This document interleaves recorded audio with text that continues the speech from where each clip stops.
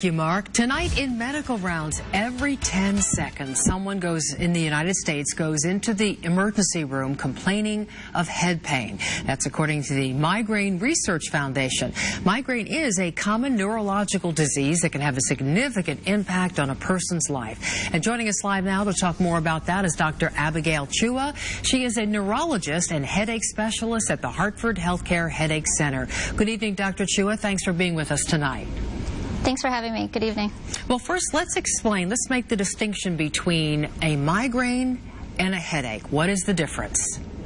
There's a huge difference. So a headache really just describes pain in your head. It's a symptom. It's not a diagnosis. Lots of things can have headache associated with it. A migraine is a neurological disorder that can cause head pain, but can cause lots of other symptoms as well. And what about a migraine attack? Sometimes we hear about that.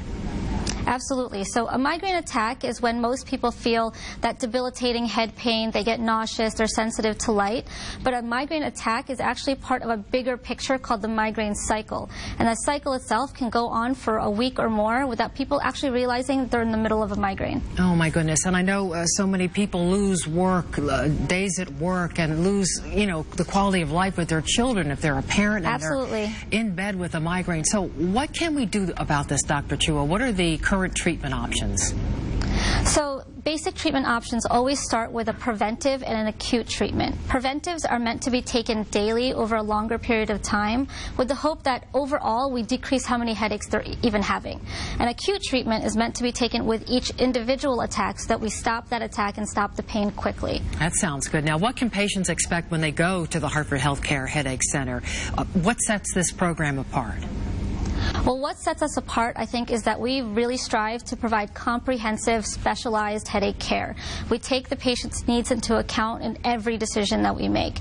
Not only are we making decisions based on medications, but we're partnering with specialists throughout Connecticut with neuroradiology, physical therapy, women's health, sleep medicine, integrative medicine. We use all of that to create a very comprehensive, tailored treatment plan to the patient. In addition, we're an academic headache center, so we're also at the forefront of advancing medical headache science. So we're conducting research trials right here in Connecticut.